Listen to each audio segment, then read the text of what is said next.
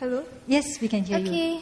Okay, my question is, because now Gen Y all expires work-life balance, so, but seems like longer working hours, like, we are to show our, longer working hours will show to our employers that we are more dedicated and committed to them. Like, for example, as a audit associate, like for year ones, so we are expected to work very long hours. So how can we breach this expectation gap? I'm sorry, where did you say the gap is? Like, because we are promoting work-life balance, but we are expected to work long hours. So how do we breach this expectation gap? Like, actually, maybe we can work shorter hours, but actually we are still very efficient. I think this is not just a problem of Gen Y, because it's the problem of many other generations, including mine as well. And I'm trying to get that work-life balance all the time.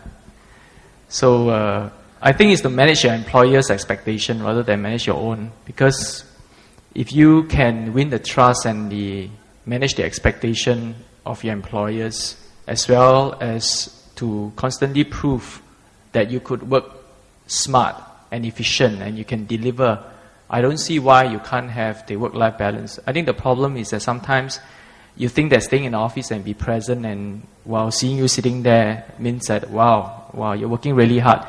But honestly speaking, it's KPI driven and it's about delivering the results. So I had a chance to manage a CDC today, a Community Development Council today, that we have, CDC officers who are very much civil servants. And I actually turned it into a different culture. And I told the staff that they can work from home and don't have to show up in the office as long as they meet their targets. It's totally mind-boggling for them because they have never experienced that. But so far, I've been on a job, nobody sacked me yet. So it seems to work.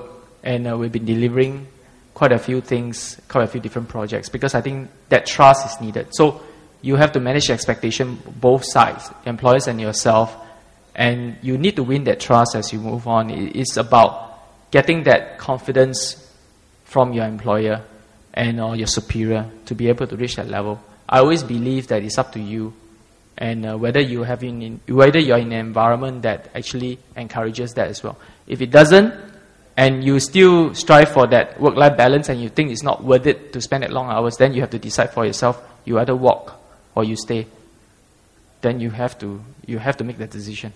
There are some who might fear, though, that trying to strike this work-life balance might make you seem as if you are not the exemplary worker, although you may meet your KPIs. But I know it myself, because a company I know has your work performance grading up to good would be always or occasionally, meet expectations, and you have very good would be occasionally exceeds expectations, and then to be in the highest tier, you have to be always exceeding expectations. And it seems that employer expectations might have been ramped up by perhaps, Gen Xers or baby boomers, that, there are those who may dedicate their entire lives 24/7 to work. Whereas if a Gen Y doesn't want to do that, it doesn't necessarily mean they're less loyal or less dedicated, just that they want to have a But life. it's not about loyalty that they get ahead in career. It's about how you deliver it.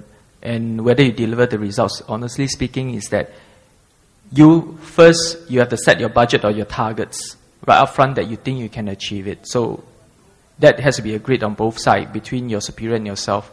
And if you're overly ambitious and set too high a target, of course you're going to work 24/7 and you may not even achieve it. So how do you manage the expectation? How do you communicate that? So at the beginning of the year, when you set your objective, your business target, and including your budget, that's where that negotiation and discussion with your employer or your boss comes in. And you have to set in such a way that you think you can have the work-life balance as well as your boss can accept. Most of the time it's difficult. I worked for American companies all my life, 15, 16 years.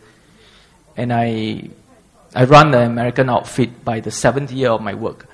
And it's always that I needed work-life balance because I still want to continue to do my races and all that, running races and all. So I set a target where I thought that I can achieve it reasonably, comfortably, and I will be able to do that before end of the year. And I strive for it. I work really hard in the first, second quarter. And by the third quarter, I know that I actually will be able to achieve the target for the rest of the year. Then I take slightly, I'll take a little break here and there. So it is about you managing it and you able to bring it up and talk about it with your employer as well. It may not be easy for the most junior staff because sometimes they think that they do not have the say and, they don't carry weight in whatever they say. But you should try. You put it diplomatically and professionally, I think it's possible.